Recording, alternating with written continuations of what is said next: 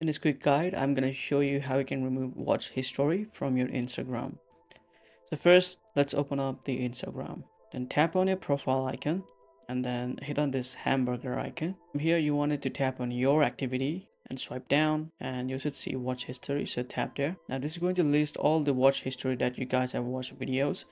You guys can sort this by new to oldest, and you can also sort this by dates. Also you can sort this by author as well. You can choose specific author and you can manually delete them. Now to remove all the watch history, you can select them by one here just by checking these boxes.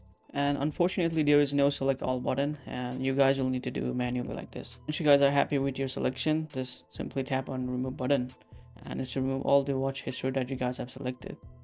You guys can see that it's removing like 9 reels from my watch history. I hope this video helps you out on removing the reels. So if you guys like this video, drop a like, and if you guys want to support this channel, hit that subscribe button as well. Thanks so much for watching. See you guys in the next video. Peace.